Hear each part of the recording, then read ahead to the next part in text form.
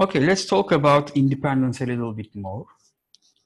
We say that events A and B are independent if and only if the conditional probability of A given event B is exactly equal to the probability of A. So your posterior probability assigned to A in light of the information of the occurrence of B is equal to the prior probability you assigned to event A.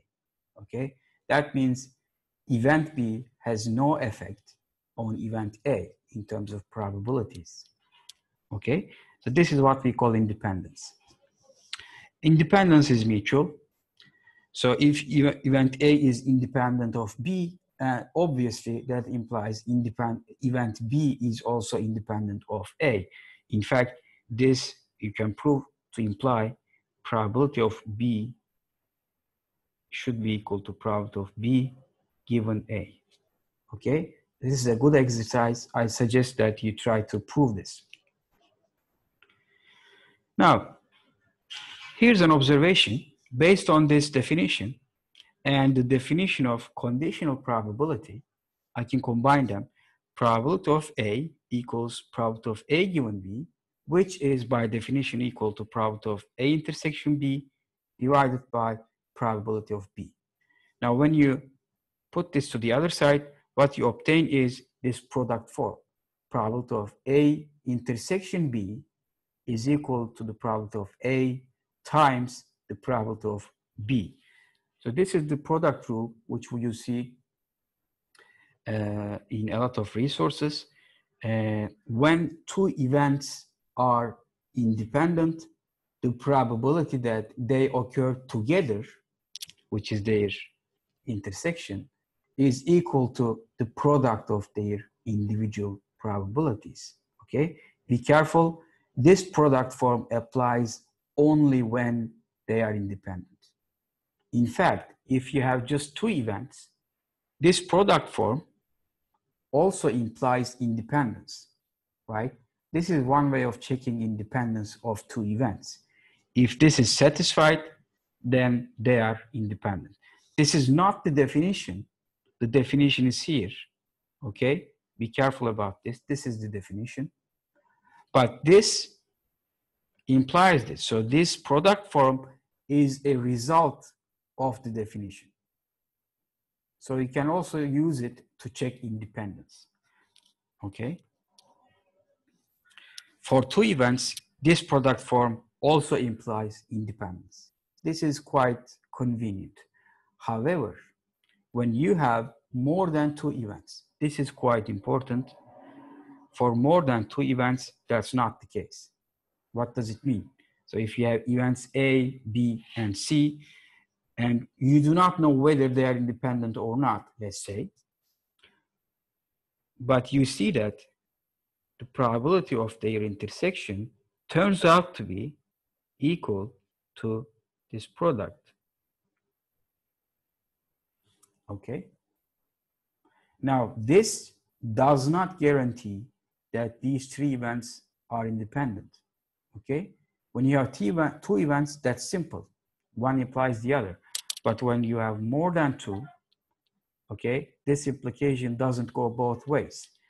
The definition leads to this, but it's not the other way around. When you have the product form satisfied, it does not automatically mean they are independent.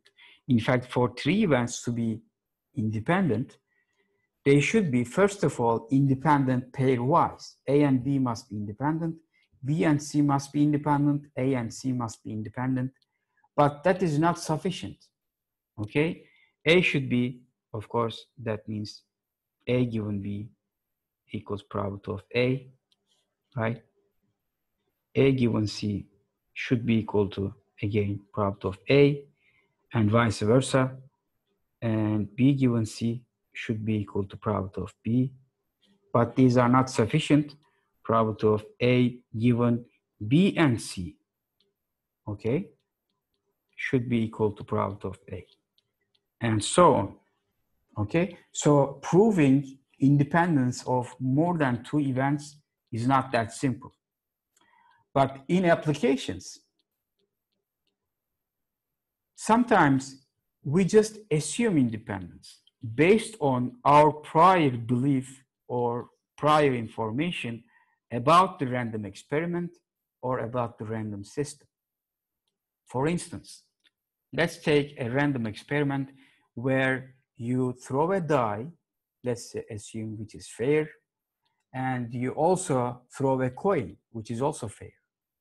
The sample space would be heads 1, heads 2, etc., up to heads 6, and then you have tails 1, tails 2, etc., up to tails 6. Okay, a sample space of 12 elements. But you see, there is no reason for one of these experiments to affect the other. The description has no relation, right? It doesn't say if you throw the coin, if it is heads, you use this die or something else. Okay, there is no physical relation between the die and the coin. So here it is reasonable to assume the two outcomes are independent. Okay, so if I ask you to the probability that after this, let's say I throw a die and I toss a coin, what is the probability of seeing a 6 on the die? It is, of course, 1/6. But if I ask you, what is the probability that seeing a 6 on the die, given that the coin was heads? Well, there is no reason to assume the coin affects the die. So it is still 1/6, okay? Based on our assumption of the physical description of the random experiment, we can assume these two events are independent, okay? That's one way to look at it. In terms of mathematics, sometimes you come across two or more events which you have a certain amount of information, and if you want to prove whether they are independent or not, this definition is the way to go.